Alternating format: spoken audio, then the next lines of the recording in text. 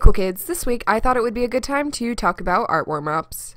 Art warm-ups, you may be saying, why would I need to warm up for art? Can't I just get to drawing? And I totally understand, I used to be like that too. Back in high school art classes, I used to hate when my teachers would give us little assignments at the start of class before we could work on the real assignments because it was like, come on man, enough of this doodle business, I just want to make real art. But over the years, I've actually found warm-ups to be immensely helpful.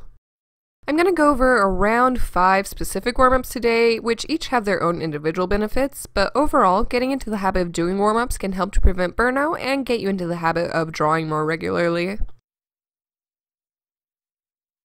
Now, scribbles were something I started doing accidentally, but I actually learned that they can be super helpful. Basically, you start every art session by just sorta scribbling. This can come in many different forms, such as the 5-second doodles you have no plan of keeping, the erratic coloring, or even just legitimate scribbles. The idea behind this is that you have a certain amount of ink in your hand every time you start drawing, and the only way to get rid of it is to draw it out until you can make good art. If you want more practical reasoning behind it, scribbling helps you to get into the mindset to draw. By the time you're scribbled out, you're already in the workspace with your medium of choice, so you might as well make something good. Plus, you can get some pretty cool results out of it. For example, the icon for my inspiration blog came from me trying to make the smoothest gradient possible while I was trying to think of something better to draw, and this painting from 2014 came about because I drew a couple of scribbles and I thought they would make interesting action lines. So I've combined these next 2 methods together because they're very similar, but each does have its own unique merits. The first is loops, which admittedly is basically just scribbles, but a little more refined. Back in high school psychology, when we were doing a unit on the brain, my psych teacher made us start every class by drawing things like receding circles or tight knit spirals to activate the left side of our brain and unleash our inner creative prowess, or something like that, which I'll admit does sound a little kooky, and she was a bit of an eclectic teacher, but I have since seen other research supporting the idea that drawing rounded, repeating shapes can help to stimulate creative thought, plus, like with scribbles, it can help prepare your brain and your body for real art making. The second part of this, lines, actually comes from a post by Darren Calver I saw on Tumblr. I'll link the full post down below, but the essential idea is getting better at more precise line work by practicing mechanical drawing. Some methods of this include drawing a point and then connecting several lines to the center, or drawing several points and then trying to connect them with one line. We interrupt your regularly scheduled warm-ups for a very important PSA about stretching. Now, I'm including stretching with this because it is something you should do before you start drawing, but it's also something you should do during and after every drawing session. I could do an entire video on why stretching is so important, but basically I've seen so many artists I've known injure themselves by not taking care of their hands, and it's just so heartbreaking. Just like athletes and dancers need to stretch before they work out to protect their muscles, you need to stretch out before you draw to protect yours. Despite whatever tools you have in your arsenal, your hands are the most important art supplies you'll ever use, and unless you're one of those people who can draw with their mouth, in which case more respect to you. Anyways, here are some stretches I like doing, but I'll put links to more resources down in the description. The first comes in 2 parts, but it's actually fairly simple. You're going to hold your arm out straight with the palm of your hand facing downward and then bend it down about 90 degrees. Hold this pose for a couple of seconds, then repeat 7 more times. Step 2 is to flip your arm around with your palm facing upwards and bend your wrist downwards, as with the last stretch. Rinse and repeat. The point of this stretch is to loosen up muscles in your wrist here and help get rid of tensions you may be holding. For this next stretch, you're going to hold your arm out like so and fold your thumb in. Next, fold the rest of your fingers in and hold your thumb. From here, you're going to bend your wrist downward and hold for about 10 seconds. Like with the last stretch, repeat this 8 or so times. This stretches out the wrist here, plus I found it helps with any pains I get in my thumb area. The last stretch I'm going to show you is my personal favorite. You're going to start by holding your hand straight and then bringing all your fingertips together like so. From here, you're going to fold your hand down. As with the last 2, hold and repeat. I like this one particularly because while it stretches the wrist like the first one does, it also helps to stretch the palm, which is great if you get hand cramps. Not every stretch will work for you. Do all stretches in moderation, and if any stretches do cause intense or prolonged pain or discomfort, discontinue immediately and consult with your doctor. Individuals suffering from pre-existing joint or nerve damage in hand or wrist may need to modify stretches to fit their individual needs. Make the smart choice and ask your doctor if stretching is right for you. I'm just kidding, you probably don't really need to consult a doctor about this, just do your stretches. And back to our regularly scheduled warm-ups. These last two are a little more time consuming than the first two, but they're super helpful with building skills. First off, we have life studies.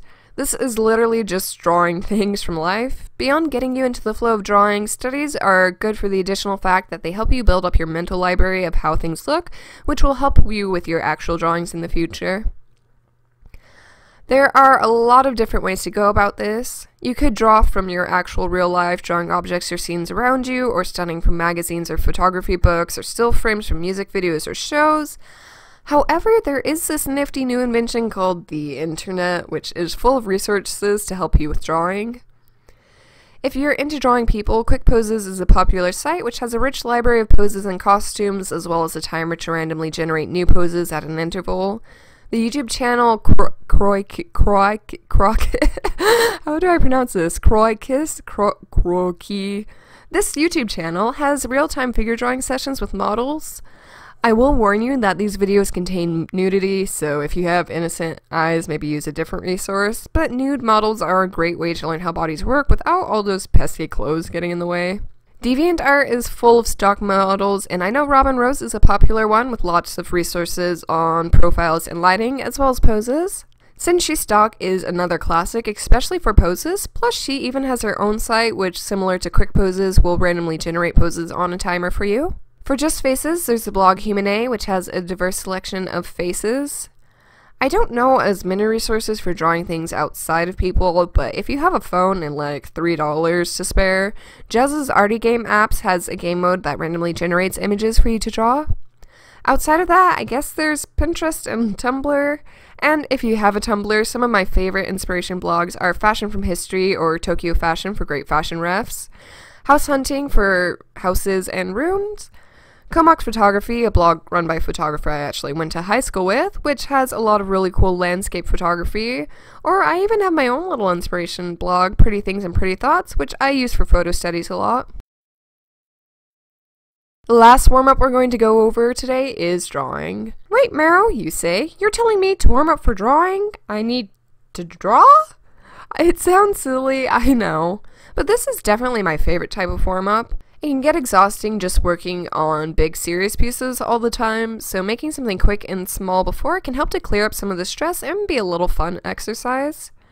Like with all the past warm-ups, warm-up doodles can be a good way to get all the ick out of your system so you can get to the good, but they're also a good way to experiment and play around with your art.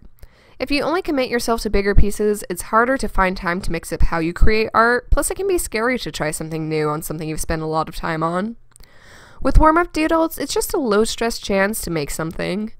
On top of that, this can be a great way to doodle out ideas you don't have time for so you can come back to them later, or work on personal pieces that you just wouldn't have the time for otherwise.